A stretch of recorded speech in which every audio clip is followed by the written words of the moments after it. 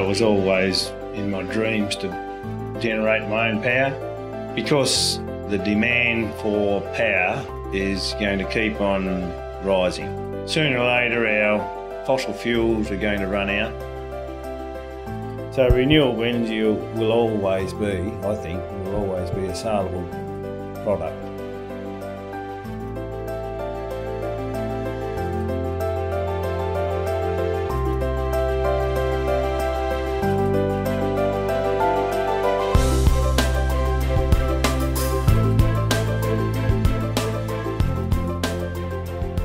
I started off as a fitter and turner. I did the electrical trade, the welding trade, and then got into hydro power operations. So I worked for many big international companies. In 2009 I retired from that and thought I'd have a go at my own power stations. So this was a pilot program, I suppose, where we got a few things together in a pretty cost-effective way and reliable.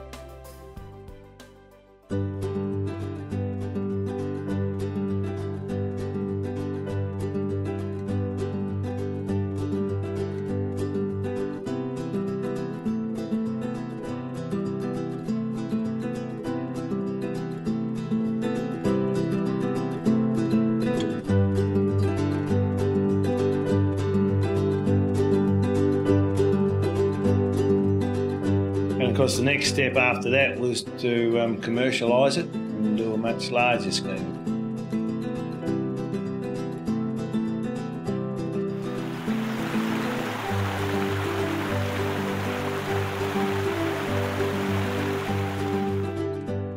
This system here is fully automatic. You know, we operate it from mobile phone.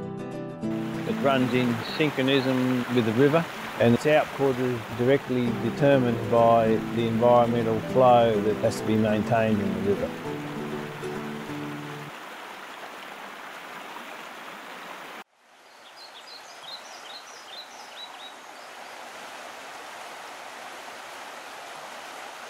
This river here is what they class as a Class 1 river, so it has very high environmental values, and we have to do continuous monitoring of the aquatic nature of the river.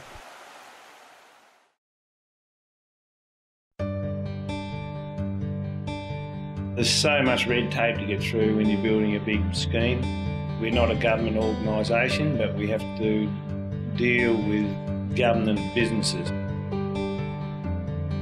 All those businesses are out to make a profit, so we find very little help.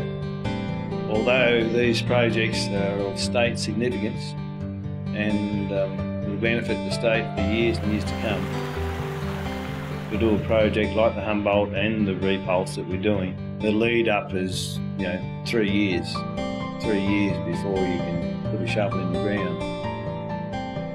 Well, as our business gets acknowledged for a quality product, we're getting respected more, I suppose you could say. Respected more, which makes it a little bit easier.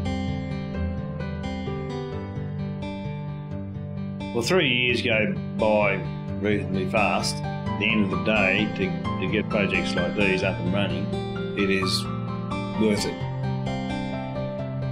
We're building power schemes that, the major cost of the schemes will last 100 years.